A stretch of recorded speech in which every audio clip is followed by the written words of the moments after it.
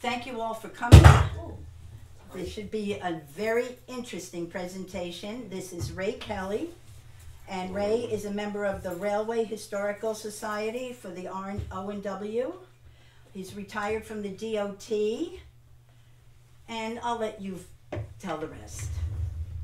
Welcome. Thank you for everyone for coming. My name is Ray Kelly, and I am retired from the DOT in Newburgh, which is how I first found out about the trolley in Newburgh, and also the one that went from Middletown to Goshen. So we're going to begin. First, we're going to start with the small introduction on how trolleys began. Trolleys in Orange County, a brief introduction on that, and then we'll start our journey into Newburgh and then on to Walden. So these are all the people that helped.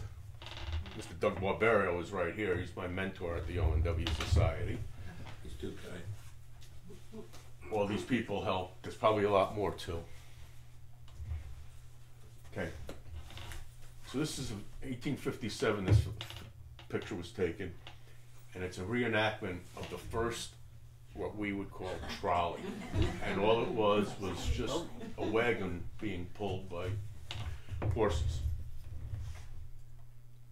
Then in 1832, Irish-American John Stevenson founded the New York and Harlem 4th Avenue line, the first streetcar system in the world. Metro-North Railroad, the train that goes from Port Jervis to Hoboken, can trace its roots to this early drawn horse line. So this was taken after 1832 because in 1860 they put rails on the street in New York City, Manhattan. That was the first place to have that done. So this is a picture, a common picture. I don't know if it was in New York, Alabama, or Washington, Auburn, but no matter what, this is the most important piece of equipment for a horse-drawn line, the horses. These horses were well trained. They were like police and fire horses. They were not, some nags down the street. They were well kept for. This was the next important thing, along with the car, and then these guys. These guys could be replaced easily. So this wasn't just in America where we had, the horse-drawn lines. Here we are in Finland, Berlin, London. But no matter where you are, if you're in New York, Alabama, Washington, or Helsinki, or Berlin, or London, that's the front of the horse. And that's the back of the horse. Yeah, we know what the back looks like. We know where we're going. Please sign in. Please sign in the book. So depending on the size of a horse, they can eat 30 to 50 pounds of food a day and drink 5 to 7 gallons of water. Approximately 2/3 of this intake was turned into waste. I read at its peak, the city of Boston could have 200,000 horses on the street at one time. Oh my God. So there had to be a better way. Yeah, that's a lot of cleanup. So the first electric railway was in a suburb of Berlin, which I cannot pronounce, and it's like 2 months away. It would have happened in 1881. It was the Siemens company, and they are still in business. Yes, they are. So this is the progression of how trolleys started. First, the power came from the tracks. That was in Berlin. And then the Russians saw what was going on. They said, well, we can top that. And they had the overhead line with this T-bar.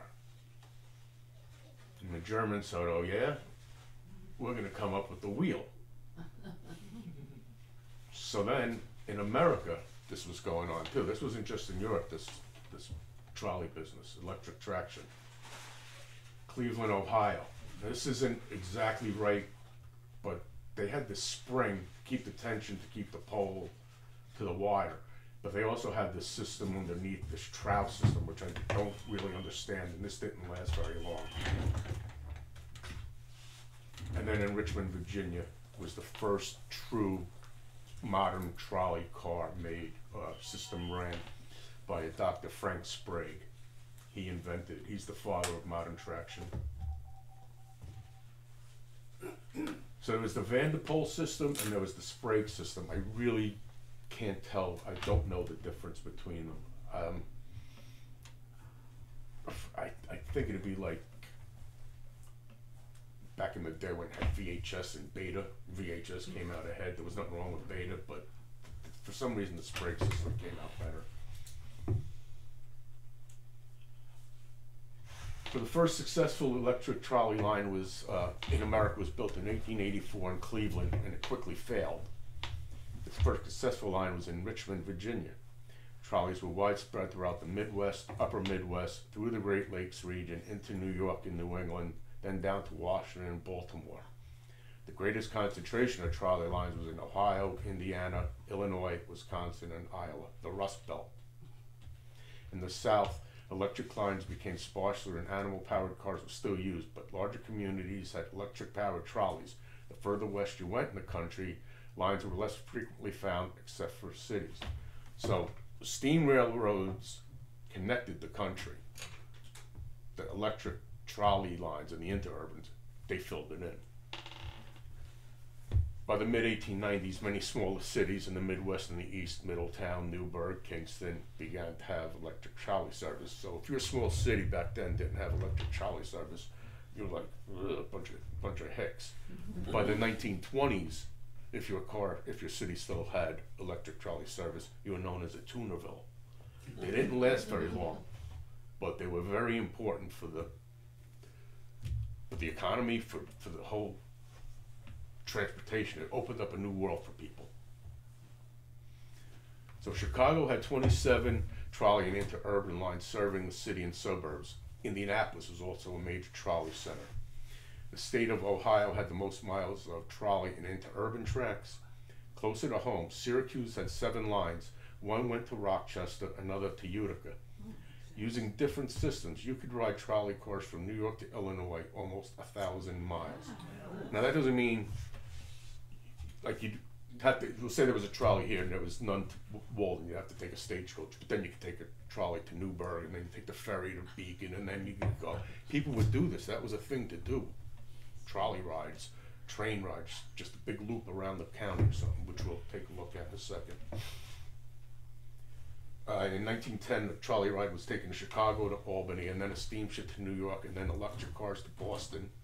In 1911, another gentleman rode trolleys from New York City to Portland, Maine, arriving 25 hours later. And by 1917, every state had a trolley system, and there was approximately 18,000 miles of track in the USA.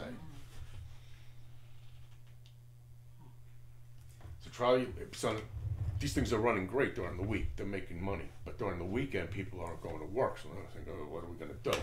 So they came up with this. They would build building zoos, amusement parks, vaudeville houses, bowling alleys, skating rinks, motion picture theaters, dance halls, racetracks, boxing matches, baseball fields, anything they could think of to get people to ride, and they'd usually be midpoint of the lines. Now, cars could also be rented for funerals and to visit cemeteries. It sounds maudlin for us, but back then, people, there was no air conditioning. People would just take a trolley ride to cool off. Wedding parties with scenic locations along the lines were also popular. Masons, Oddfellows, Moose, Elk, and other civic organizations were also given discount fares. So this is from the Middletown. It says Walkhill Transit Company, but we'll use it. Unfortunately, it's not clear. Don't talk to the motorman. Any accident may happen. And here's an accident. Now, this is in Southern California. I've been to all these places, and way back when, this was, they filmed a lot of silent films here. So I don't know if this was a stage crash or a silent movie or a real crash, but these were very common. Was that a motor car? Yeah, it was a car. Oh, wow. That was a car. Well, it's happening today with trains. Right. Still Yeah, happens. it still happens. Still happens today. Yeah. Nothing's changed. Yep. So as with any new technology, there were many urban myths with electric cars. Among them were, if you stare at the sparks coming off the trolley wire, you'll go blind. There was fear that watches would stop working if you wore them during an extended ride, and this is my favorite. Men would enter trolleys first so they could absorb the electromagnetic currents so ladies wouldn't be exposed to them. This is Victorian times, so things were different. People didn't know. President Harrison was the first president to have electricity in the White House. He and his wife were petrified to turn on the lights, and they would have the servants do it. They just didn't know. People did not know. Okay, so here we are in 1903 in Orange County. So here's Newburgh, and here's Walden, where we're gonna go. Now, I have to explain a few things here. We'll use Montgomery because it's the easiest to see. Notice how the Newburgh Shepton Turnpike, 17K, see how it's blue? See how the Little Britain Road to Campbell Hall is blue? 94 is blue. That means the state has taken over the road. So from Montgomery out to Bloomingburg, it's not blue. It's still a private road. So there's a lot going on. The state is buying up all these turnpikes, private roads. The society I belong to, the O&W, they're double tracking their line from Cornwall through the county, through Middletown, up to Kedoshia, so they can tap into the Scranton coal mines and come down. The line that we call the Metro North line, sorry, over here, it's not built yet, but that's in the plan. So all this is going on. The state is under incredible pressure from a newfangled machine. These people, we're tired of riding on these crappy roads. You've got to do something about it. We're paying taxes. Anybody want to guess what kind of machine this was? Bicycle. The bicycle. Oh. Bicycles. Sounds like today with the roads now, they're playing about crappy roads, need the state to do stuff. And taxes, Yeah, nothing's changed. right. Bicycles are the reason the roads in the country, not just here, but throughout the country, because I watched a few other trolley shows and guys have said the same thing, and they showed the different bicycles. These guys are the reason why the roads were improved in America. Bicycle clubs. Okay, so now we're finally going to get to Orange County and see what's going on here. So the first electric railway was in Middletown. It connected Middletown and Goshen, and it opened on May 8th, 1894. Shortly after that, June 9th, 1894, the line started here in Newburgh at the ferry terminal, and by the summer of 94 it made it to Orange Lake, and by the spring of 95 to Walden. And then Port Jervis. Port Jervis had a trolley system also. That just served the city. Now everybody was asking before about trolley, interurban, tram. They're all basically the same term. It's like you say, I'm getting in the car now. You know, you might have a truck, you might have a Suburban, whatever, you're getting in the car. So tram is used, trolley is mainly used in America and Canada. Trams were everywhere else. So none of them were especially profitable. The Port Jervis line, they opened in 1898, and they were the last to close, I believe, in 28. And the day they closed, the customers didn't know, and neither did the employees, because they showed up and the place was shut down. By 1905, the Middletown line had changed hands 3 times. The Newburgh line was profitable up until 1912, but their profits were made on awful labor relations, and their safety wasn't much better. So again, we see all this stuff with, as I was just saying, you know, the new train coming through here, and then the O&W and the bicycle people, all kinds of stuff going on. Now another thing that was going on is steam companies, steam trains hated trolley companies, electric lines, because it took a lot of time and a lot of power to get these trains going. With an electric system, just throw the switch and off you go. So does everybody remember when the train ran from, you know, through Orange County, when the Erie ran, Monroe, and then into Chester, and then, for the sake of argument, if there was a lot of passenger service, these guys could verify. How much did they have? They didn't have much, right, passenger service? They had quite a bit. Oh, did they? They had quite a bit. I'm wrong. Thank you, Doug. So we'll throw that out the window. They still hated their guts though because they were competition. Competition. Now it's hard to see, but right here, if we could follow this line, it says proposed Intervale Trolley Company, and it stops here. And what that was another company was going to go through the county and connect the Middletown branch or the Middletown line with the Newburgh line. So these were privately owned Yes, trolleys. Yes, The state Private never had anything companies. to do with running them? that's why they went out of business. So it stopped here, right in Salisbury Mills. And the reason for that was they weren't sure. Some of the investors wanted to go this way. They continue out 94. I don't know if you're familiar with 94, but when you get into New Windsor, it breaks off to the left, and it's Quasaic Avenue there. And if you keep going straight, it's Blooming Grove Turnpike. That's the way they wanted to go. And then they would go over what is now 9W River Road and then up to the ferry station here. These other guys were like, no, let's cut through the woods by Jackson Avenue. If you're familiar with Jackson Avenue is, get onto County 20, Ores Mills Road, and then we could go to Firthcliffe and West Newburgh for the Erie, and then go up. But by the time they figured that out, they lost money. And the reason they were trying to do this was because in 1903, right here, from Broadway down to Lake Street to the city line, the trolley company built this little spur. So that's what they were arguing about. Let's go this way, let's go this way. And another guy says, let's go up 32, Windsor Turnpike. They kept arguing, lost all their money, never done. But this was really going to be done because it was right on the map. Then around 1912, another line was going to go from Middletown to Montgomery on 211 and then into Walden. That never worked out either. A couple more thoughts were from Goshen out 207. Well, I'm using our roads, so we have it for reference. 207 to 416 to Montgomery and then to Walden, or right out 207. None of those worked. Now, as I was saying, railroad construction, possibly, this is speculation on my part because the trains just did not like the trolleys. Down here on the lower left, this is the O&W in Rock Tavern. This way's to Cornwall, and this way's to Middletown, this way's to Newburgh. This bridge was built in 1904. Prior to that, you had to cross at grade here. There's no way a trolley company is going to get a car over this, or they hassle them so much to build by them. It could be done, but it was just too much.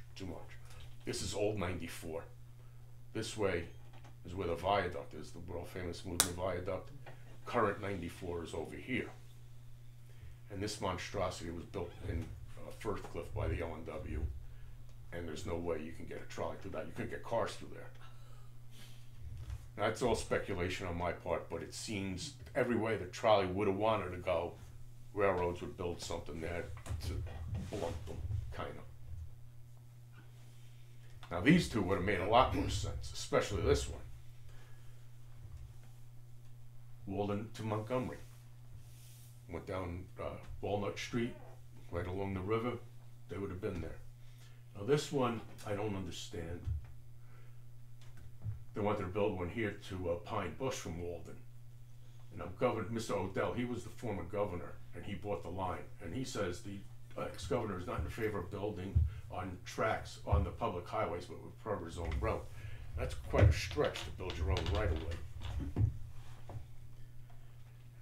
And the reason I'm curious on why he would pick Pine Bush is because if you look at all these, here's Newburgh, Cornwall, Washingtonville, Chester, Goshen, Middletown, Walden, and Montgomery. They're all incorporated. What you don't see on this map is there's no Maybrook. Maybrook isn't incorporated until 1906, I believe, and there's no Pine Bush incorporated. So if it's not an incorporated village, he must have had some scheme going on with somebody to want to come here. Okay. The horse-drawn trolley began service on December 23rd, 1886. The Newburgh Electric Railway began service June 9, 1894. first car was named the Odell. Benjamin Odell was a congressman for the area at the time. He was also the former governor in New York, and he bought the line in '06. People think that he made money, but he did not. Until 1912, which we'll see. 1906 to 1912, he was making money. Tracks were later expanded to Orange Lake in '94, July of '94. On May 29th, 1895, the final rails were laid into the village of Walden, and it was renamed the Newburgh Walden Traction Company. The first car ran on June 1st. Trolley Company rebuilt and enlarged the amusement park at Orange Lake in 1903. In 1903, the line was now 16.49 miles long, including double track, sidings, and turnout. In the peak year of 1912, there were 20.5 miles of track. By 1922, bits and pieces of the system were shutting down. On March 31st, 23, the entire system was terminated. Buses then provided public transportation, and that service quickly went bankrupt. A motor trolley bus and limited trolley cars were used until possibly 1927 during the summer season from the waterfront to Orange Lake. So this was the routes. The first route was, the original route was just along Broadway out to where Rite Aid is. Back then it was known as Cross Street. From Broadway to Bayview Terrace, that's out on the Heights. That's where the Orange County Fair used to be. Renwick Street branch from Liberty Street to the Quasay Bridge, the old bridge that's shut down now before they built 9W. Excuse me. Orange Lake Division from West Newburgh to Orange Lake was 4.6 miles long. The Walden Division from Orange Lake to Walden was 5.3 miles long. The line that went from the Bonville Tree was a private right-of-way for the last mile, Old Bonville Road. And the section of DuPont Avenue that we know, when you make the left at Wisner to go to South Street, that was a private right-of-way for the trolley. The line also had two wooden trestles with a total length of 2,165 feet. In mid-1903, tracks were laid down Lake Street from Broadway to Machado's Lake, and from Broadway to Landis Street to South Street, Liberty Street, and then onto the Bonville Tree. And Broadway was also double tracked for 2.2 miles. So these guys were doing quite well for a while. So in 1894, they had 2 box cabs, 2 combo passenger express cars, 3 freight cars, a snow plow, sweeper, and 17 open cars. Their non-motorized units were 8 box cars, 2 combo passenger freight cars, and 5 service cars. So you can see in 1912, in the peak year, there were 35 passenger cars, 12 trail passenger cars. They would just tote them along. 5 service cars, 3 combo cars, and 2 snow plows. Okay. So this I got from the internet, obviously, and I can't remember the guy's name. I'm sorry, I pilfered your stuff without giving you props. This is the order number for the trolley, and this is who ordered it, the Newburgh Street Railway. But we'll see that it's Newburgh Walden. We'll take a minute at that, look at that. So it's in New York. They ordered 2 of them, a passenger and a baggage car. I think this means double-ended, I'm not sure. I don't know what the deck means, or the 20 OB.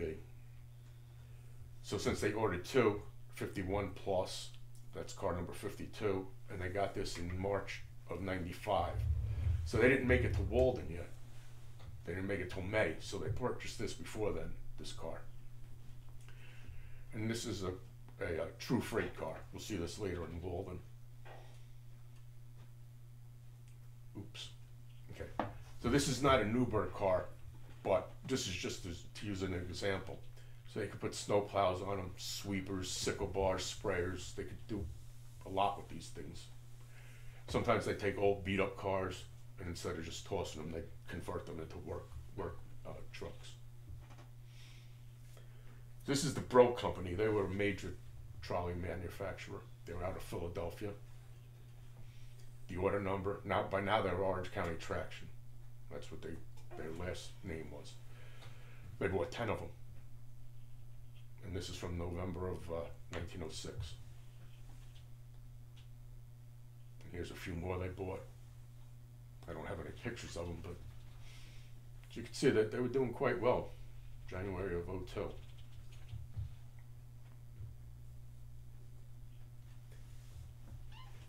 So here we are with a car that's going to Orange Lake. And these cars, I went to the Kingston Trolley Museum to get some information. They said that these cars are really hard to find because it was an early car, first of all, and the rapid introduction of new cars and technology, they would just get rid of these things. Farmers would buy these, and they would either you just drag them into fields or put them on wheels and let the animals eat out of them. So not many were left. And I think, you know, we're going to be on YouTube, so I'm probably going to get heck for this one. I think this was a way when they reached the switch so they could drop it in the track and move it, I think.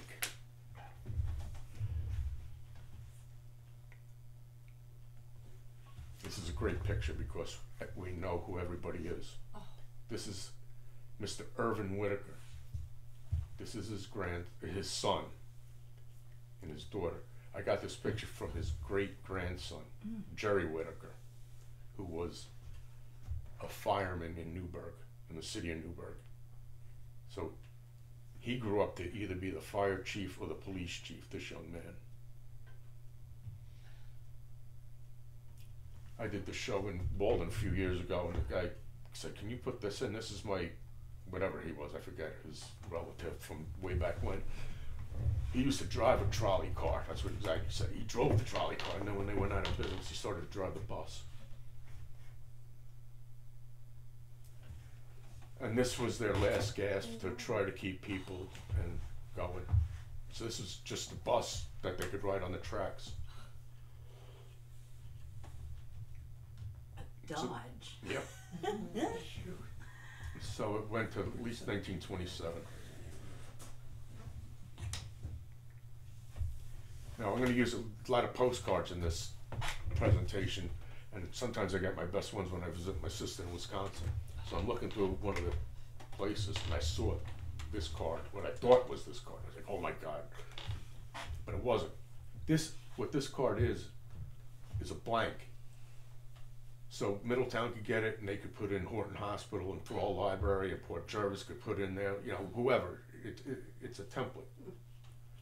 But what it does show is the spray system. It's how up here the dial, which would keep this more pressure to keep it on the wire.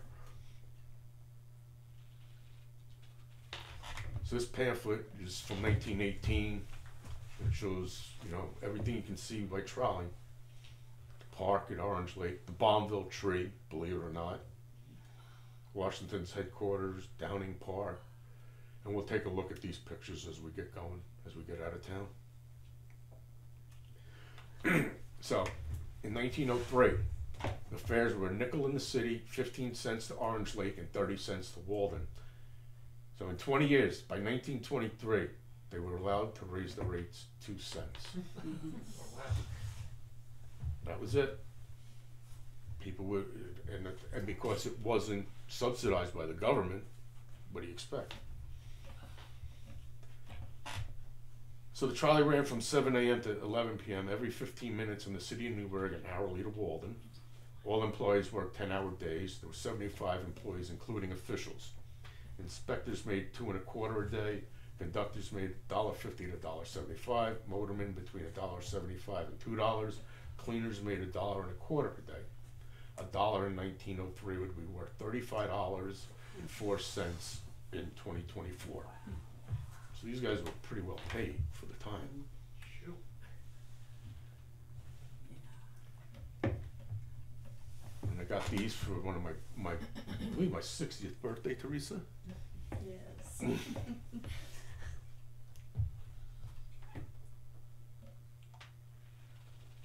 Off the internet. Off the internet. They already missed out by 15 years. So while the trolley cars were convenient, they could also be deadly. So a lot of dogs got killed by trolley cars, sadly. That's what these two were for. And this young boy in Walden got killed.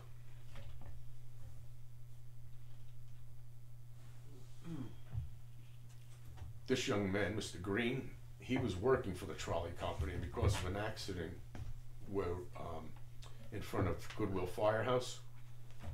He lost his foot. So a trolley pole, this one just fell over for no reason. These guys were hooking it up.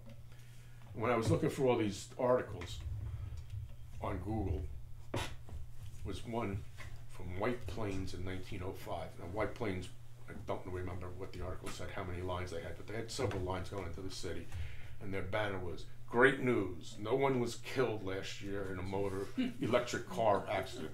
And then the next day, well, some people were really hurt badly, but no one was killed.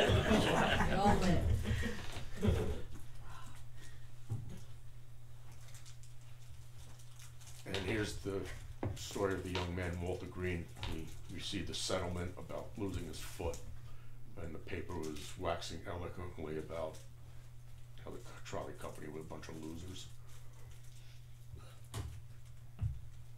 So, this gentleman, Mr. DeWitt, has applied for a position on our cars and given your name as a reference. Any information you can give us that was honesty, sobriety, and general character will be greatly obliged.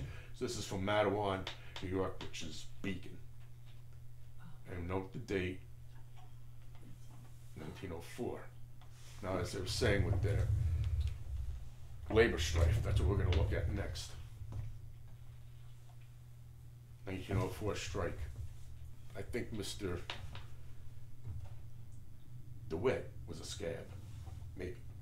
So this story is about a trolley strike which was very convoluted, but back then unions really stuck together, and that's what this was about. There was a strike in Walden at one of the plants, and they didn't bust, they trained up scabs from New York, and by the time they found out, the trolley guys were like, these guys are union, their fellow union guys went out, and it was a whole rigmarole until they were kindly escorted back to Brooklyn. There's another strike in 1906.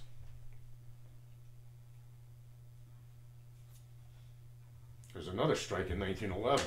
Now this one is legit, and I'll give you a reason why. Now this is from Middletown, June 6, 1906, Newburgh 5 years later. So we're gonna, in Middletown, the superintendent's name was Mr. William Martin. Keep that name in mind.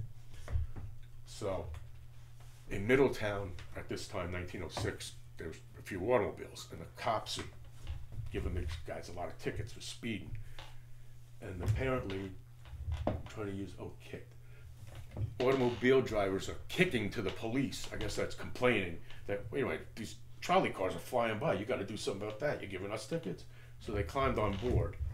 And the first guy that got arrested was the superintendent, Mr. William Martin, who was going 25 miles an hour, and the speed limit is 12. Oh, he was speeding.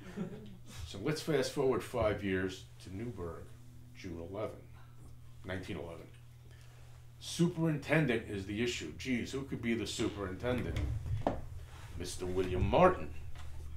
And this is hard to read, but Mr. Martin got into an altercation, a discussion with one of the employees where he punched him in the face. Mr. Martin was taken to the Newburgh Hoosgow, and everybody's happy until the next day when they showed up for work, and not only was Mr. Martin there, but he was given a promotion, which didn't sit well.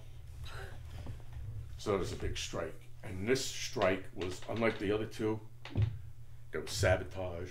The sheriff's deputies had to ride on the cars for threats against the trolley guys that they brought in. It was ugly. It got really ugly, and when we get to Montgomery, the Montgomery-Newburgh line, we'll see how ugly it got. Finally, we're gonna get going. First, I gotta have a drink of water. Okay, so this is the Union Station. Over here is the pizza and taco place up on Water Street. Do you know when this was taken down, Doug? I don't really know. Okay. Where this boxcar is, over here, we're using the pointer. That's where the trolley line started, right here. This line marks the trolley line, this dotted line. So we go up 2nd Street, a little bit on Water, double track going up Colden and then out Broadway. So here's a Dayliner ad. The first thing they say, direct connection at Newburgh with the Orange County Traction Company for service to Orange Lake and Walden. 1919, look at all the people getting ready to go on the trolley. This is 2nd and Front Street. Points of interest. Downing Park, Washington's headquarters, how to get to West Point, Orange Lake, Academy of Music, the Bombville Tree, Cohen's Opera House, Broadway Theater. So we're down here, and as we all know, this lovely patch of nothing is urban removal. Good way of putting it. Right, removal. So look at all the people coming up from, they didn't just come up from New York, they would come from Albany, they would come from Kingston, they would come from Poughkeepsie, but wherever they go, Orange Lake Amusement Park. There's the ferry terminal. I never saw it. Too bad. It was beautiful. I was told, man. And that's today's view on the bottom. So you can date pictures in Newburgh because of the wires, the overhead wires.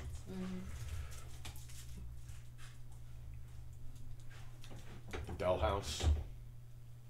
Electric cars to Washington's headquarters past the door. And there's a trolley going up 2nd Street.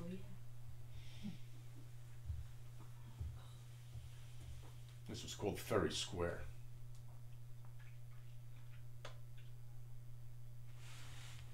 Hard to believe that building was there.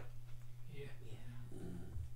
So this is late because it says Auto, Bus, and Trolley Company, and trolley stopping.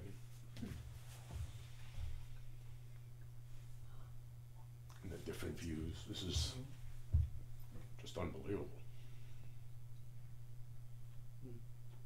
And it gets worse as we go through along. So imagine the poor horses having to climb up this. Oh, wow.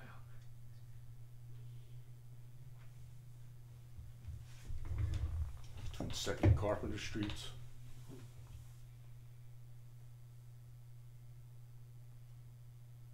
Yeah, they are building the line in 1894.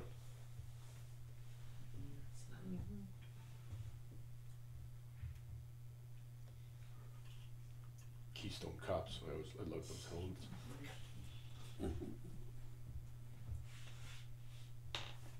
A lot of pictures were taken from 3rd Street for some reason. I don't know why.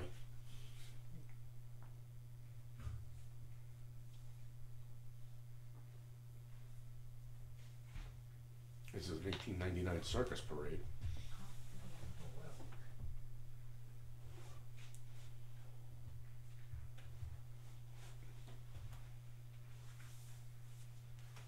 The streets are, these, when they put these down, it's not cobblestones. People say cobblestones, it's not, but they're Belgian blocks. Again, the schoolmakers, I've never been there, but I was told this was the Macy's of the Hudson Valley. And the railroad Stearns, went too. through the Yeah, building. yeah. Yeah. To go from one end, you'd have to go, like if the 2nd floor here and the train went through, you'd have to go down to the 1st floor and then go up. Oh, wow. Yeah, Like an under bridge. The railroad went through the building? Shoot. yeah, right through the building.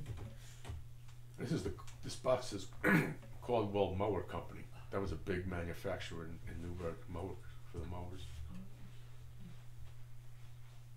And you can see now the street is paved. This one's really awful.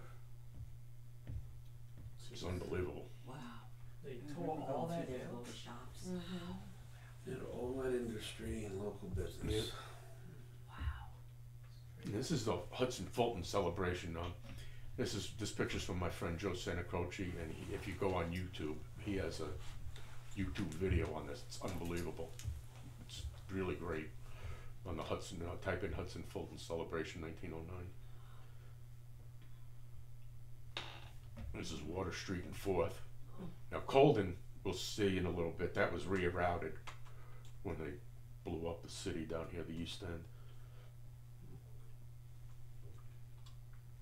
5th Street.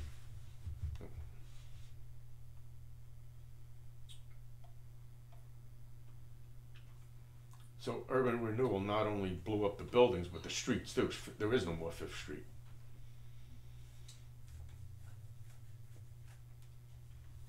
Sadly, this house burned down. Not completely. They rebuilt it. I think Yeah, they did. rebuilt it. Yeah, it did. I shouldn't say burned down. It burnt up. Yeah. They did save it. Another view. Yeah, we're gonna head out to the Bombville tree. This is a new picture. Don't know where he is, but he's on the Bombville Road. And this one's new too.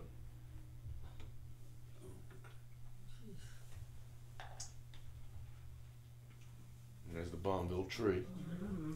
When did that come down?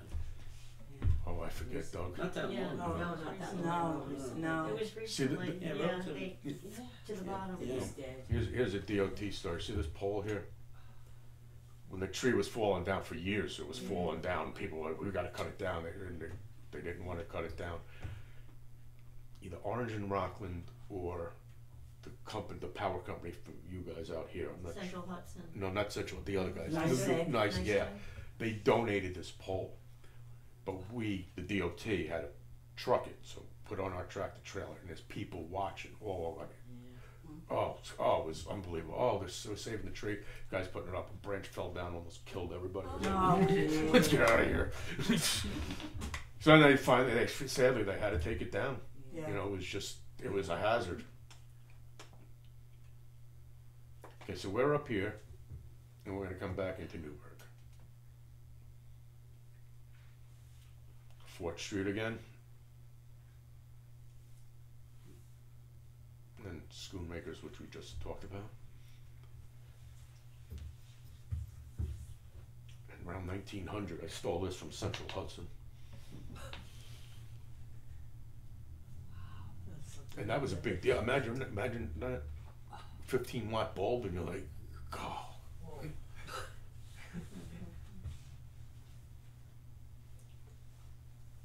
I just got this one. This is a 1960 article on the Hudson with the picture of the celebration, but what they're talking about, how this is in the mid-60s, how this is going to be gone soon.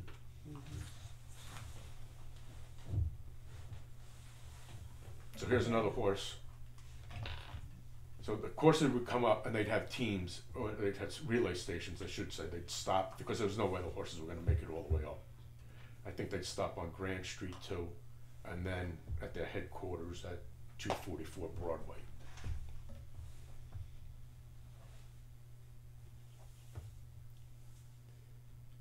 You can see how the street's been rerouted here. It could now come straight down instead of on this They angle. made them better. Yeah, it's definitely better. Yeah, but look at everything they got rid of. Oh my God. Yeah. Oh Now- my Oh, gosh. jeepers. Oh, yeah. Clinton Square. Clinton statue. I want you to keep an eye on all these people, because when we get to Orange Lake, I'm going to say something. I did this show in Walden years ago, and some guy called me a bad name because he didn't believe me. So look at all the people. Holy. Look at the people. Where is that? It's gone.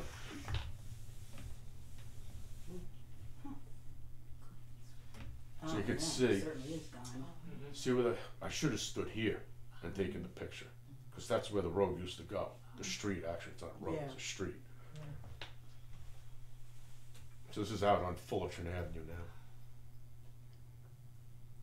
I think Van Ness Street, I'm not sure. No, Bush Avenue and 3rd Street. 3rd is, okay, thank you, Yeah. thank you. Ray, let me ask you a question. If it was tough for the horses to take the trolley up the hill, how tough was it to come down? Down the hill. Yeah. Down the hill. Yeah, that's Because the who's same gonna thing. do the brake? Yeah. That had to be a problem. I mean, because they've got all the weight. I wonder if they had enough horses where they would just bring the horses by themselves and leave the cars. Like coastal Yeah, I down mean, almost. all the times I've seen the show, it You know, just hit me.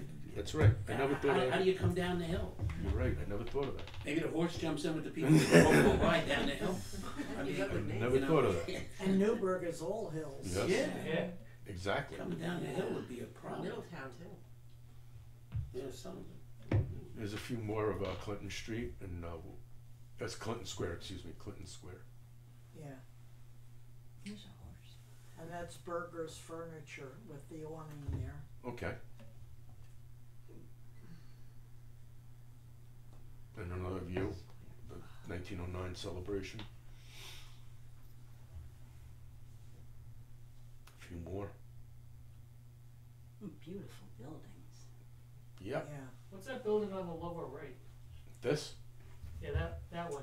was a bank. That's a bank? It was. Shoot. yeah. Highland Quasaic National Bank. So we're back over in here. Over here, actually, somewhere in here. Colin Street got wiped out too. Wow. Why'd they take all that down?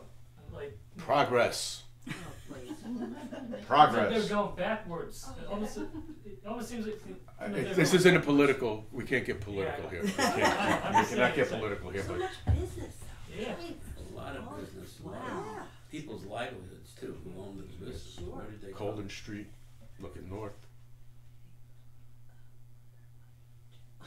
It's car number 22 coming up Colden Street. That's a great shot. Somewhere 2016, they're repaving Broadway, and there's the tracks. Yeah. Over. Shoot.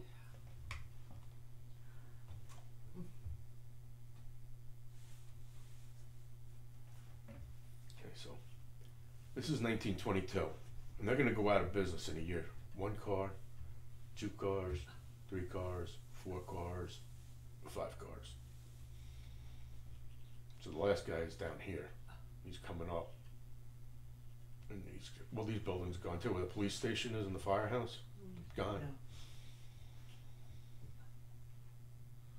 Yeah. Okay, so we're over here. Gone. Yeah, St. John's Church. Look at all the people out there. Today's view. Jeepers. Building's so ugly.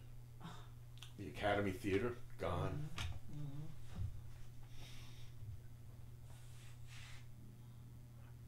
Fireman's Parade, we still have them. Lots of them.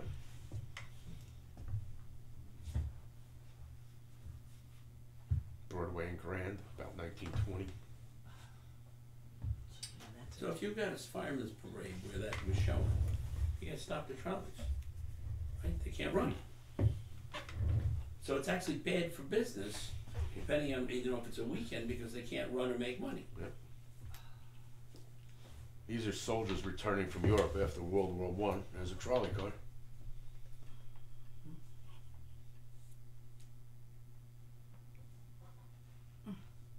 Same view.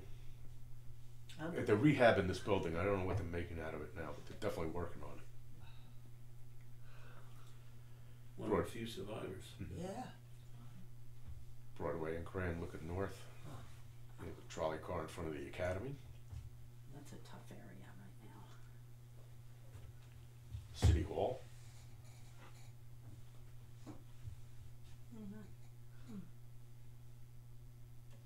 I should have. These two I couldn't line this up because I didn't know. These 2 buildings are gone. That's where the Key Bank is now, the building I was just talking about. I should have moved up a little bit. But there's a circus, another circus parade on Broadway.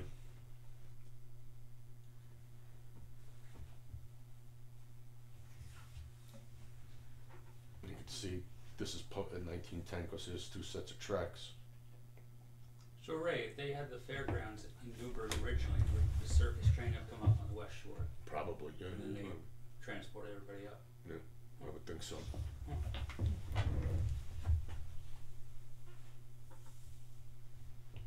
Paving Broadway, and there's your blocks. They're not That counting. looks like fun. Yeah, that looks like a party. Shoot. Oh my goodness. Don't know where these are. I can't line them up. but he's stuck. Now, a few things, again with the trolley, it's so romantic. In the winter, you're stuck. In the summer, you might get hit by lightning. In the summer, the tracks, because they're lighter, they might spread and you might crash. In the winter, the tracks might shrink and you might crash. So it's just like, we can't comprehend any more than they can comprehend driving a car that can go 90 miles an hour with no problem.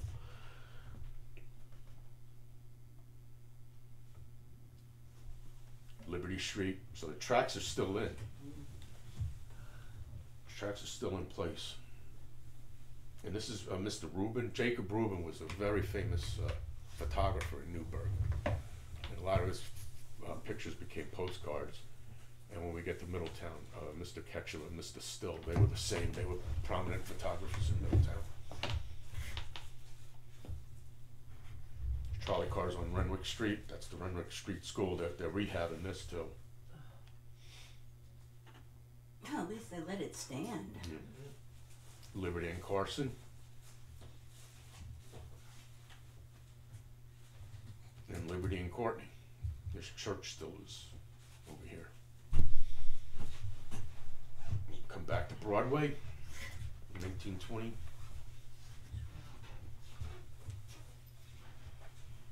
Chambers Street.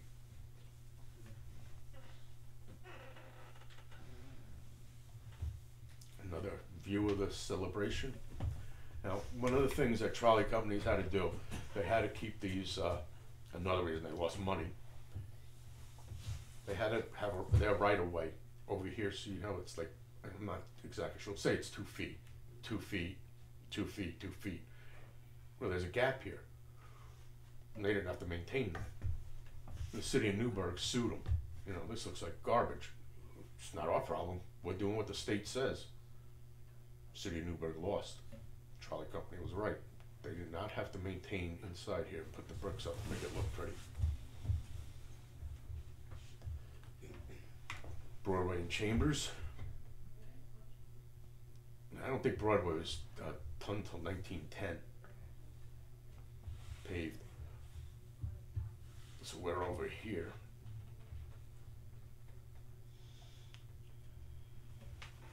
Lander Street. Oh, they called that the crosstown line, and it go off Broadway, down Lander, to South Street, and then back around to Liberty, and then out to the Bombville Trade.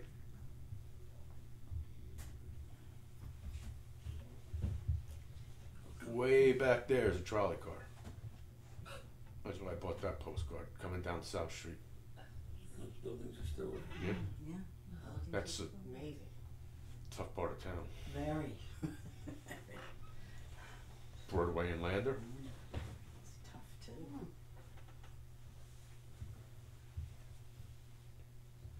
There's Newburgh in the 50s, still an all-American city. And this car, and another one. When we get to Walden, I'll tell you the story about these two cars. But here's some more urban removal. All this is gone. This whole block, gone. Gone.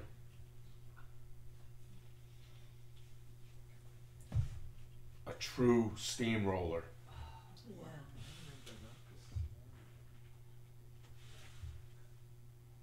Broadway and South Johnson. The Armory. Bull Market, whatever people remember it as. Another Hudson Fulton celebration from the Armory. He's around 1904 from the Armory. You can see the trolley car back here. Another one there.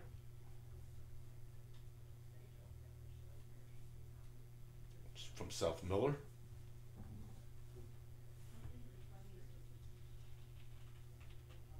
There's only one set of tracks, so I could figure that out. Don't know where he is, but I knew what year.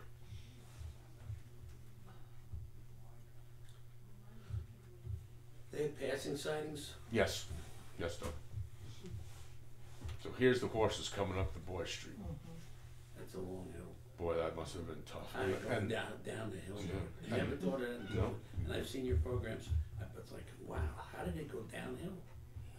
And the noise they made, the clop, the clop, the clop, the clop. In the 1911 strike, and another part of that newspaper, of course there's no trolleys, and they called them drummers. They were vendors back then. You call salesmen drummers. These guys are getting off the train and they got to go to, the other side of Newburgh. How are we gonna go? I'm not gonna walk up the hill with all this stuff. So people would race down there, just like Uber and Lyft with their surge pricing.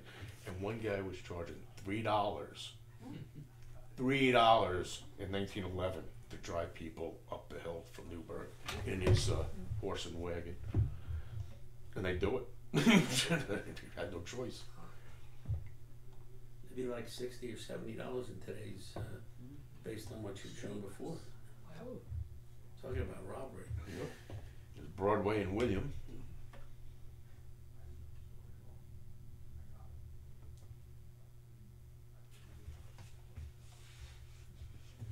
Another 1920. For those that collect postcards, I found out these ones with the white edges, they're not as desirable, but there's more of them. Prior to 1915 are the ones you really want to get, and they were made in Germany. Something was going on in Germany in 1915, so we couldn't get postcards anymore. So they started making them in America, and they weren't near the quality that they were in Germany. Broadway and Lutheran. Don't know where on Broadway. And these tracks, they're lighter than rail tracks. They're the same width. They're the same width, but they're lighter. About 40, 50 pounds? Yeah. So this was the headquarters, 244 Broadway. You can see how it had this nice piece on the top. And then this is the beginning of the end for the Newburgh Trolley Company, the Orange County Traction Company in 1912. In today's dollars, they lost over $4 million.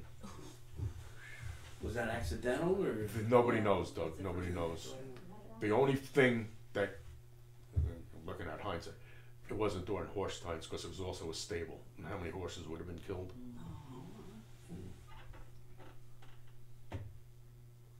So they were proudly showing off their equipment in front of the headquarters.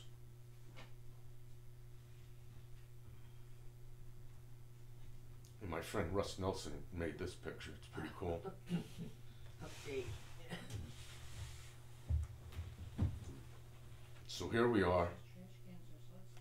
And this is the spur line I was telling you about down Lake Street, Yeah. New York 32, down to the New Windsor line where the other guys wanted to hook up and they never did.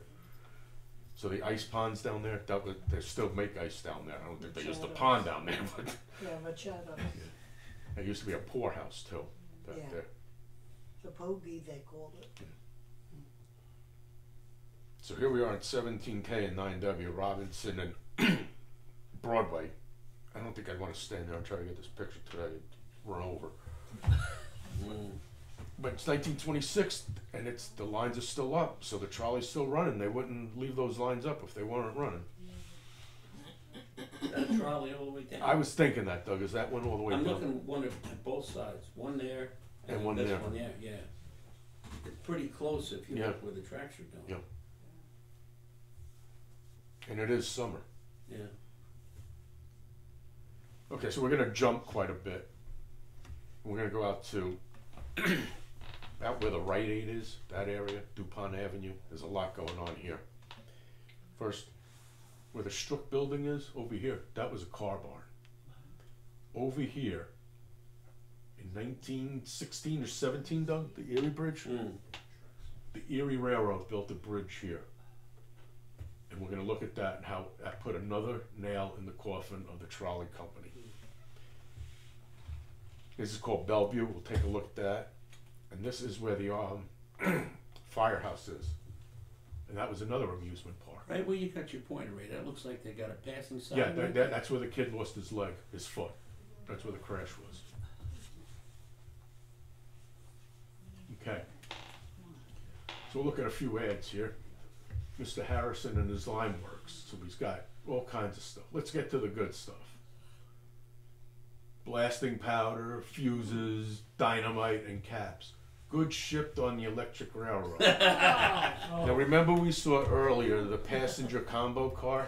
So I'm riding from Newburgh to Walden sitting on a case of dynamite. That sounds really good. On an electric car that sparks. Exactly. And they talk about these bicycle batteries today. So that's where his line, Dynamite. yep, that's where his line works was. Right there, right here. And this is two reasons. Prior to electricity, you could see the horse exhaust in the street. And over here, you could see this is what the trolley company had to maintain. That's all they had to maintain. Now, as time went on, and these municipalities still didn't have, paved streets, and Tin Lizzie's coming along, what are you going to drive Tin Lizzie on? This mud hole or this nice thing you're not supposed to be on? So they would drive on. And they would drive on that. The skinny little tires get caught in the rails, and And then then have a problem. Bellevue, a new suburb of Newburgh. Something that not just trolley companies or interurbans, but the city of New York. You look at a picture of like 170th Street in 1910, you think you're in Iowa, except for the distance to seeing the buildings, there's nothing. Trolley companies would hook up, and train companies would hook up with real estate developers. And we build tracks to nowhere except for we're going to build houses there. Now people can live in the houses and they can come to work. So that's how your suburbs were first built. So you got to remember too, Newburgh, west of 9W, really was farmland for quite some time. So this was what they were talking about, a suburb out in the middle of nowhere. Here it is. So this is what we call Wisner Avenue now. This is what we call DuPont. So all those houses in here, they were all company houses. They were hoping to build them for the guys that worked at Fabricoid. Right. So this is the little bridge I was talking about. That'll be over here. This was built around 1916 or 17. This was a car barn at one time. Struck. Okay, so this 1910 map. Let me back up a little. Back up. Okay, so this was the car barn in 1903. This is the car barn in 1910. Does anybody remember when Pepsi was in here? And those two big steel buildings they had? They looked like Quonset huts. That's what they were, the trolley companies. They were the car barns. DuPont, this was a private right-of-way. Years before the city turned it over, you'd have to drive through Fabricoid to get to South Street. So, and this is what this said, 1935. It's, if you could see it down here. A few years ago, the section of South Plank, which passes through the Fabricoid plant, was deeded to the company by the city after the firm constructed a concrete highway over the formerly used trolley company for a track. So the DuPont was private right-of-way for the trolley company. And they were getting freight traffic in there?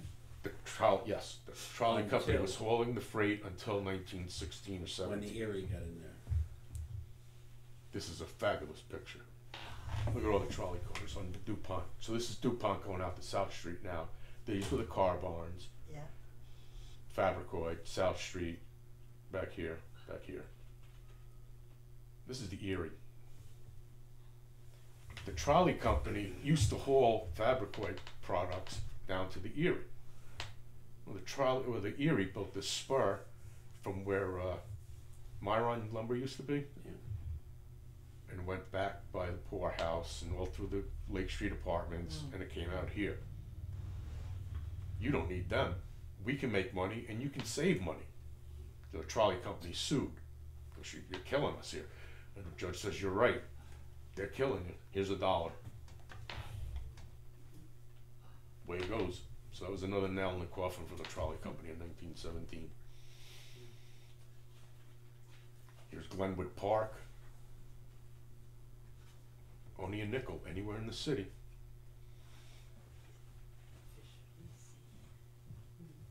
and that's where Glenwood Park was. Now, once we get going, you see how the red line, that's because 52 has been rerouted.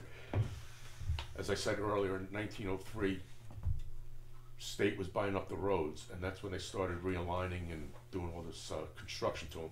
52 and 32 weren't done till the late 20s. I don't know why. I really don't, but. Any questions? Okay. I do. I have a question. I'm sorry. I worked at Tarquette out in Valesgate, Yep. and there was a railroad line Yep. that ran behind the building. I don't know how old those buildings were over there, because it was Tarquette and Star and Mountain and then some other building.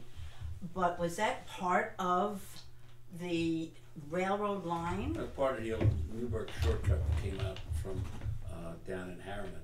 And actually the Graham line until you get to, I think, Highland was the shortcut until they built the Graham line. That's what's called the Metro North line of today. Mm-hmm. And that ran up there. When they cut that out in the late 30s, they worked it from Valesgate Junction down to Tarquette. And that track is, think it's still in there. Yeah, And the old Newburgh branch is gone, but the track to go in there is still there. Interesting. Thank you. You're welcome. Okay. So now we're going to head out to the town of Newburgh. And that's where the Glenwood Park was. There's a new firehouse, so I should update this picture. And you could, this is a slight grade. If you so that was one of the things with where the wreck was. The guy just blew by the signal when he was coming down the grade too quickly. So again, we're over here.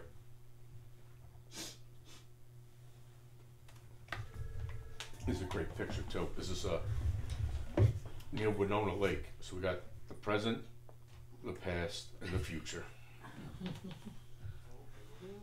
Now you're out of the city, right? Yeah, we're just out of the city though. I think you've said in other programs, it's a trolley in the city, right?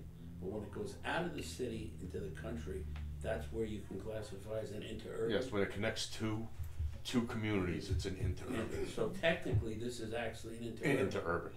The trolley was in Port Jervis because it only served Port Jervis. And Milltown was an interurban Yes. because it went to Goshen. Yes. But the cars remain the same. Yeah, it's just Right, a it's general, just general terminology. It yeah, actually yeah. went out in the country, and it's a lot like that in the Midwest, but Ray put me onto that. That's why I'm bringing it up. He's the guru. Easy dog. This is a piece of trolley track. That used to be a hot dog place. Yep, that was a hot dog place. It was a diner. Yeah, it's still there, right? Yep. It was a bus barn. It was the bus barn too, yes. So, what was the I name? can't remember. You think, Yeah, and there's a glass company back here. so this track was probably in front of Bill Dillon's house. He was, in politics Okay. in the town of Newburgh in the 50s. Okay. Oops, I think I went too fast. No, I didn't. Okay, Same place. okay. There's so much going on in this one. Look at these lunatics hanging Four. off of the thing. I've seen pictures in some of the other, like in the Midwest, people are on top of the roof. You know, there was no OSHA back then, you know. But what's interesting is 52 was rerouted this way now, over this way. See this pole leaning over? That's that. Oh, wow. Now, when they redid this bridge over here a few years ago, they did tear up trolley tracks. They put a temporary bridge over the old bridge. And I went down a couple of days, but I couldn't go every day and torture these people asking them for stuff. And but there were tracks there. Did they save any of it? No, they just paved go- over. They just paved back over them. So Here's here's the down there at night with picks and shovels. Well, the way the roads are falling apart now, we might be able to see them again. Yeah. True. another view. It was very nice of them to cut down all the brush for me to take these pictures. So that's much did you that bridge between Upper and Lower Winona? Yes, Yeah. All right. yes, yes. The Algonquin Park's over here. Yeah. This is a great picture too. So the So the tracks- shoulder is pretty much, and that lane to the Yeah. left is the trolley. The tracks were probably here on the yellow You line. think here? Okay. Now the poles are generally 100 feet apart, except for on turns and near turnouts where they were closer.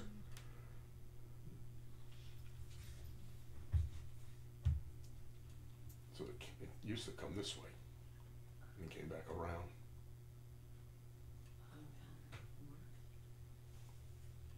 And DuPont, this was a gunpowder works until like 1903, I think, 1904. Tell me they shipped over the trolley line too. Yeah, right. More gunpowder while you're riding a trolley? Anybody got a match for a cigarette? Oh, yeah, right? Oh my God. I'm surprised I there don't wasn't more remember that one. explosions. I don't remember. Yeah. Oh my God. Probably all smoke too. Yeah, seriously, everyone smoked, the Yeah. thing was sparking, gunpowder. falling dynamite. I know. I'm Oh, shocked gunpowder. that, yeah, there wasn't more explosion with those things. Over here is the bowling alley, and old South Plank Roads of the trolley used to go back that way. This picture, I would love to have gotten a picture of the trolley crossing a little bridge over here. This is behind Joe's Pizza, Oh, and it came out in the parking lot to go back onto 52. so it's behind Joe's Yeah. Pizza. I didn't realize Yeah. that. So over here there was a crash, small one, nobody got hurt, a lot of people shaken up, somewhere in here. And this star is for the halfway house, which I'll talk about in a moment. Okay. Oh, yeah. Oh, look at that. Now, Yes, yeah. a few years ago, these trees were completely at Patton Road. These trees completely blocked the house. It was very nice of them again to take them down. This is known as the halfway house, and like what we think of a halfway house isn't the same as what a halfway house was back there. This was a hotel, and all hotels had The bar. a bar. So we'll see what happened at the halfway house in a little bit. Orange Lake, halfway house. Lakeside House Hotel, Lakeview Hotel, Lake Grove Hotel, Orange Lake This place, we cannot fathom how many people used to come to Orange Lake Right. for the summer. We cannot. And when I tell you, like I said, this other guy called me a bad name. Unbelievable.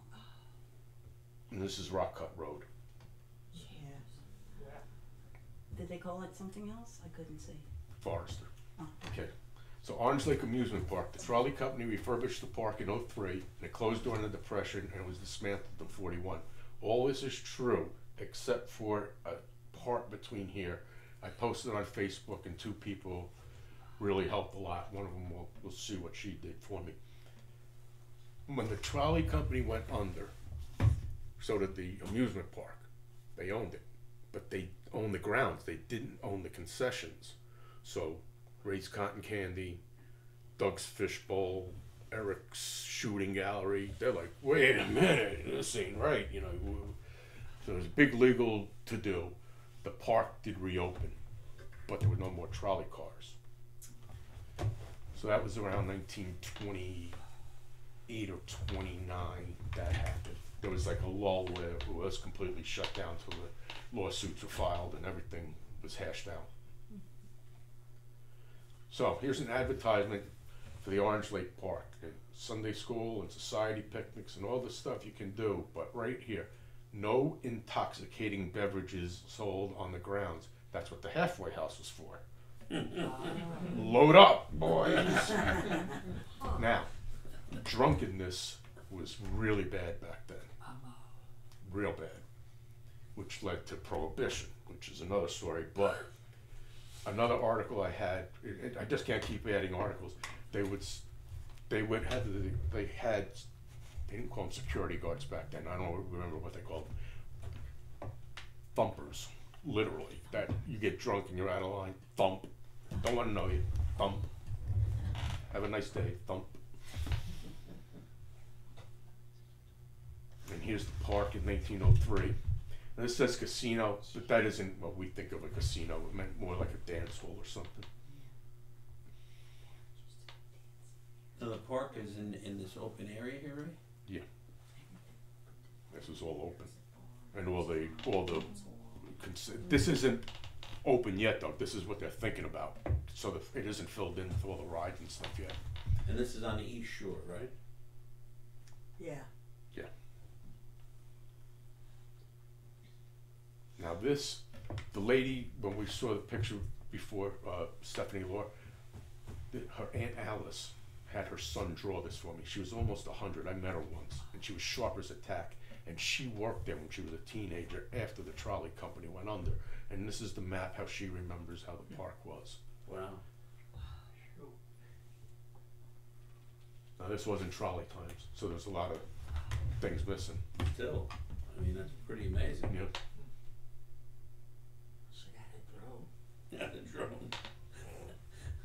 I do too, so I can know where to put them in order. I bet you'd like one.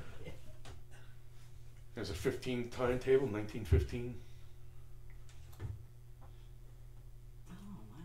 Tickets for the rides. Wow. Where'd they come from, Ray? I think Walter gave them to me. Walden? Kriskowski? Yeah.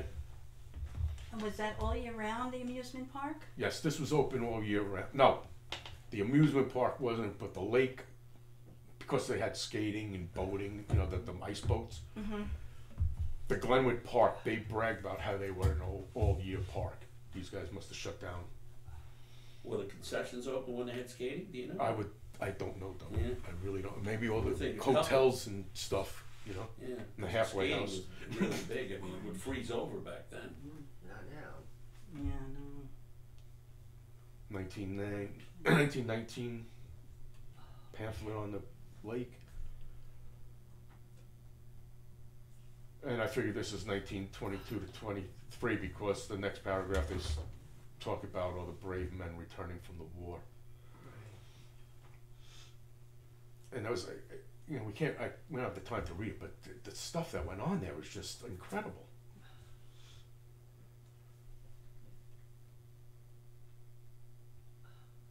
Tickets to get there. So you came up by the railroad or the Dayliner stopped in Yeah. Newburgh too, right? Yeah. Yeah. And got on the trolley Yeah. and went.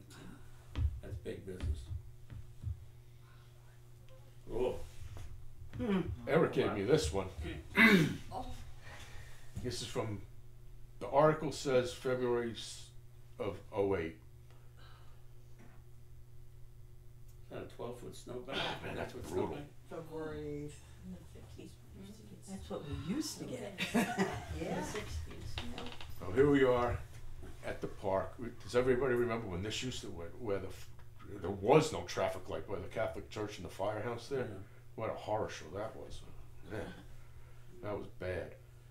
So they took this piece of the road out and they put up the light and made it a true T intersection now, or a four-way intersection, not a T, a four-way. And that was the waiting room.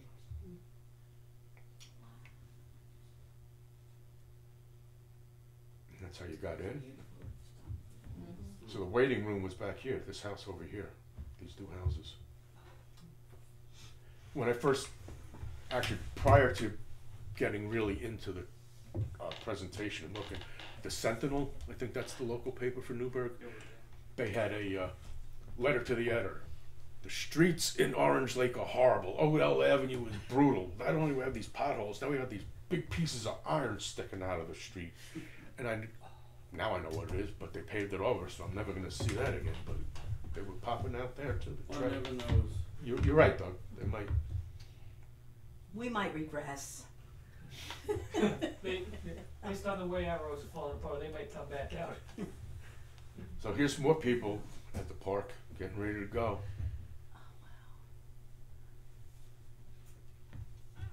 Skating rink. No idea. Yeah, I didn't know any of this. I wonder if any of the buildings, Ray, No. where hotels exist over in that area still. Yeah, there's still houses that are hotels. There were hotels? Yeah. So this one is the Penny Arcade. This is a theater.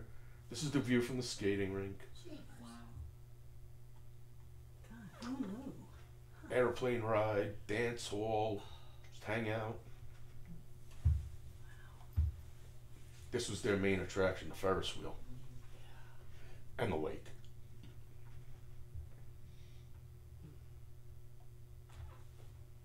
Jack Rabbit and the Ye Old Mill, whatever they were. There must have been some crazy ride of some sort. Okay, this is where the guy yelled at me. In 1908, a local newspaper reported that an average of 15,000 to 20,000 people a weekend that season. On opening day and other special events, there could be 40,000 people at the park and Orange Lake. Now, that doesn't mean they were all there at the park at one time, but they were at the lake and all those hotels. So the trolley's going out in 2 years, and in 21 they're making 21 daily trips there. You know, if you knew the hotel situation and what they're, like they do on the railroads, they have the summer home book and Right. tell you how many rooms there were. And if you had something that had access to that kind of information, that would really go a long way, because you got that many people staying there and on board, in addition to people coming up for the day, you know, it would make a lot of sense. You just don't know how many hotels. Boathouse, pavilion, bandstand area. These guys look like they're at the halfway house a little too long. And of course the lake itself. Yeah, it is a nice lake, even now. It's not that deep. You know, it's only like 10 feet deep, I think. It didn't freeze this winter. No, no. My friend lives on it now. So this is how the road used to go.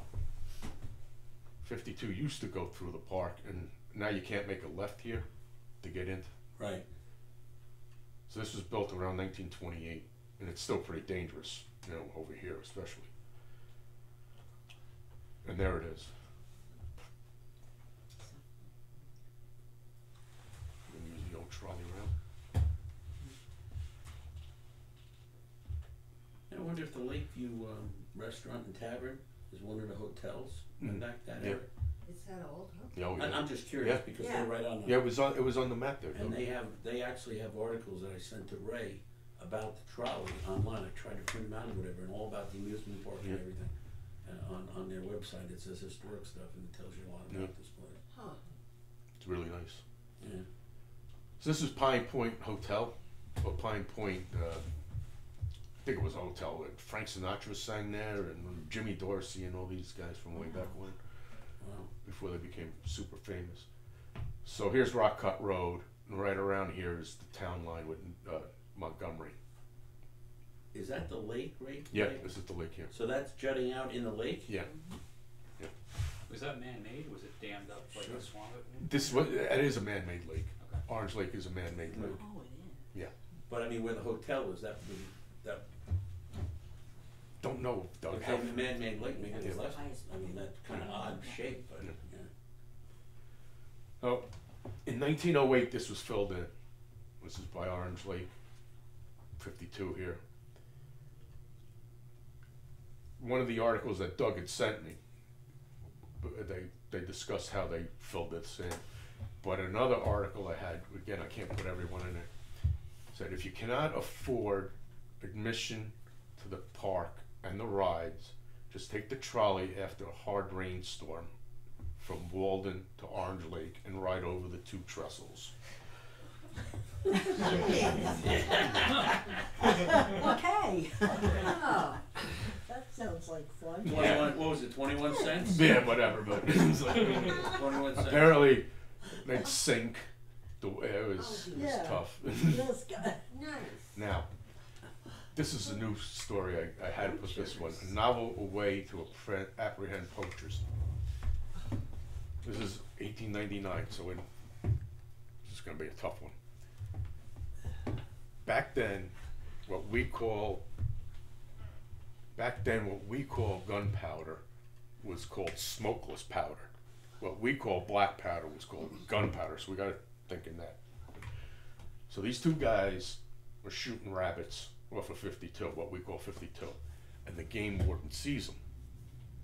Not only does he see them, but he sees these huge clouds of smoke from the guns going on.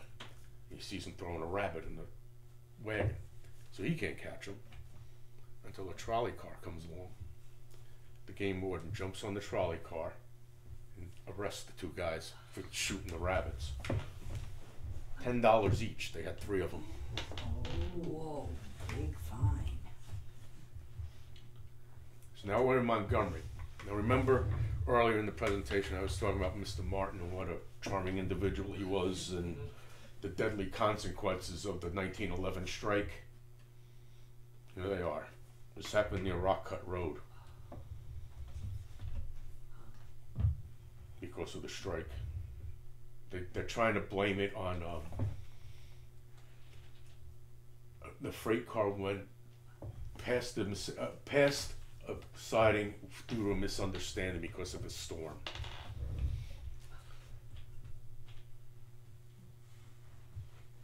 Okay, I live back here, down in here, and this is old South Plank Road. There's a lot of old South Plank Road you see.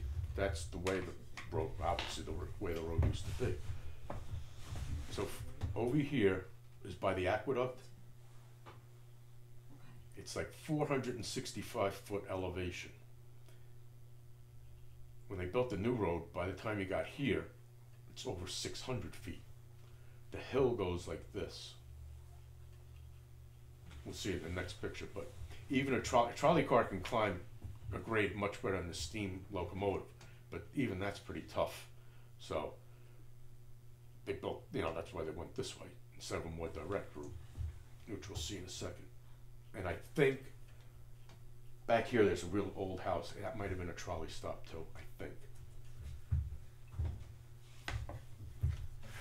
Forever, I could not figure out where this picture was. I just could not figure it. Like I said, I look back here. This is an old North Drury Lane. And one day I was going to Walden, and I looked to the left, and I looked to the right, I looked to the left, and I was like Wile E. Coyote, and the light bulb went off. I said, that's where it is. So this gentleman is standing here. The trolley car is here, and the other one is back here. This is where the aqueduct is. And the trolley car would have went to the left. And the trolley, yeah, they went here towards my house, Doug. Right, okay. So you can see, this is, That's quite a grade. it's quite a grade. Yeah. Wow. And this is where the other, this is behind that closed down bar, I forget, and the welding place. Yeah. Yeah. So the road used to go that way. So when it cuts around that mountain, relative to Rock Cut Road, where does the trolley duck around the hill? Because that hill starts almost at the light to go up the hill. Yeah. So it has to duck If you go, yeah, a little bit to the left, to the left. Yeah. It ducks that way and then comes back and around. comes back around Yeah. over your street. Yeah. Okay. Is that part of the triangle? From Newburgh heading towards Walden, the one that you're talking about? It behind you. It's like kind of triangle. Not piece of Amthor's. land. What was that other guy's place? Where the abandoned bar is? By Stone Castle Road. Yeah, just Yeah, before. Just past it. Just yeah. depending on the direction, yes. My grandfather built that, Yeah. the triangle. Oh, did he? Yeah, Oh, wow. yeah. Yeah, they used to have, my grandmother used to cook, and they used to bring up, people from the city to entertain, and like that. Nice. Thank you. Is there still a building there? There's still a building Yeah. there, yeah. It It's got closed with some triangles kind on of top, accident and he in the named it the lawsuit. triangle because it was on a triangle bar piece of closed. land, and he built On triangles on 52? top, on 52. I don't know exactly where it is. Yeah. Wasn't it called the East something? It was- It's like, it was originally the Triangle Inn. is what Right, he 'cause- built Which it. makes sense. Because the guy that owned it was a friend of my son's, and past There's a this, fabrication place Yeah, right next yeah. to Right, it. Yes. Yeah. right. Right before you turn, Yeah, go to right before you- cemetery, Right. yeah. So now we're near Berea Road, and there was this was a boarding house, and there was a trolley stop here, and they had a little barn, but They used to have a beautiful porch on that Yeah. building. yeah, they tore it down. That's what he said. That was the trolley stop. Yeah. Okay, so this is like 1922, I think. Should have wrote it down. And they're gonna shut down the trolley system. Now, the funny thing is, funny. When these trolleys first started, especially in Newburgh and Middletown, the people in Newburgh and Middletown couldn't wait to get them. The people in Goshen and Walden didn't want them, especially the merchants, because they figured, wait a minute, all these people are gonna go to those big cities. When it came time to shut them down, Walden and Goshen wanted them open. Middletown and Newburgh couldn't wait to get rid of them. Funny story. So here's the cemetery, Yep. and it's hard to read, but the electric cars from Walden to Newburgh passed the gates.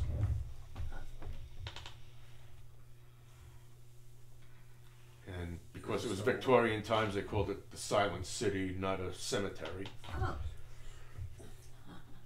And in this article, they said that, hey, they built this. I always thought this was the road, but it wasn't. No, that's roughly where the trolley was, though, Yeah. in that area. They Highway built this as parallel. they built this as a boulevard for serenity. They had a whole thing in the pamphlet about the cemetery, Silent City. Is that a road also on the other side of the trolley on the right, or is it? That is the road, though. That is the road. That's So the- that's 52. That's 52. So this was a second road for the cemetery. Yeah, it wasn't even a road. It was just Just an access. Trap. to think about your A Yeah. about path. yeah, right. A path. Right. Always confused me, that picture. Now I think I got it. And Yeah. Russ Thank made- you, Ray. Russ made this one too. Thank you. wow. Yeah, that Yeah. makes sense. Wow. Just like a walking path. Yeah, reminiscing or Mhm. whatever, reflecting. Reflecting, sure.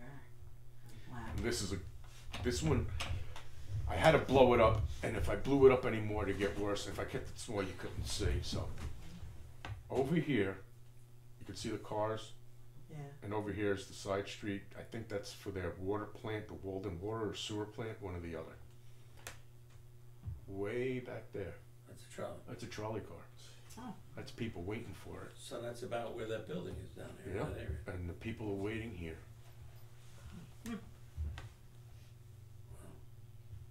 Coming into Walden. A little blurb about how exciting Walden was at the time, and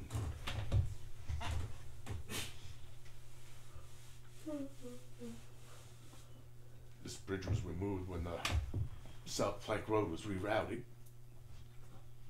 And it's across from the ice cream place. Yep. Coming into town, boy, there was a lot of rail work and rail going on in Walden at one time. It's the trestle scalper.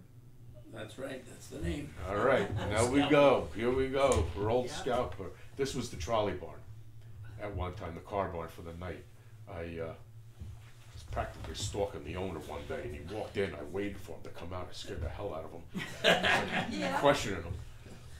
He goes, whatever was in there is gone. They completely remodeled this building. There's nothing in there, and people have come by before and asked me if they could look around, and he says, there's nothing in there. It's to remind you of a trolley. Now, Old Scalper, the young lady mentioned Old Scalper. Why'd they call it that? Oh, we'll talk, because 10 trucks apart. Really good reason. Really In good 1903, the trolley company decided to buy a double-decker trolley car.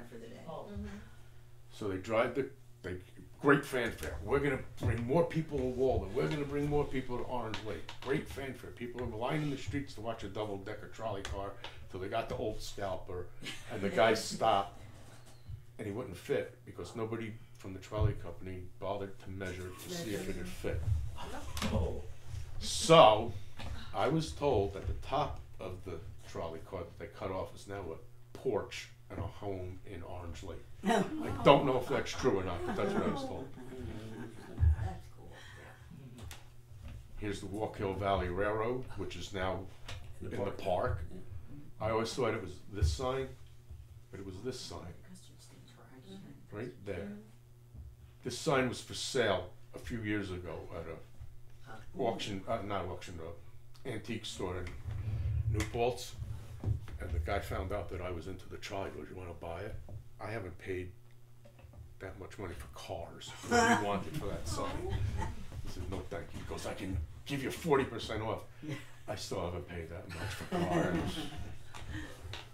So is it still up there? I don't know, Doug.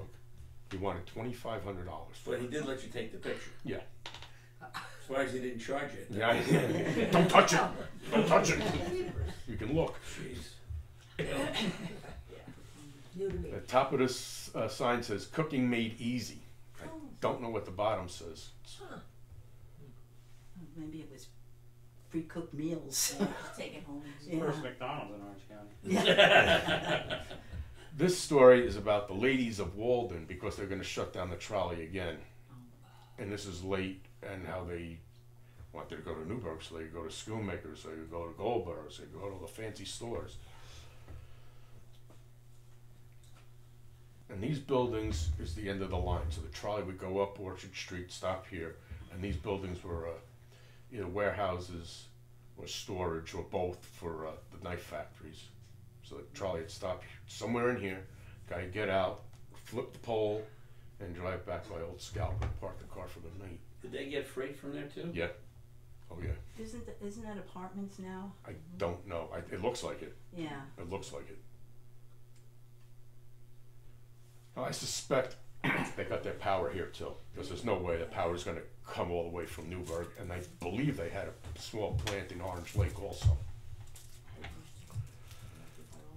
And I hope you enjoyed the ride and watch your step getting off the car.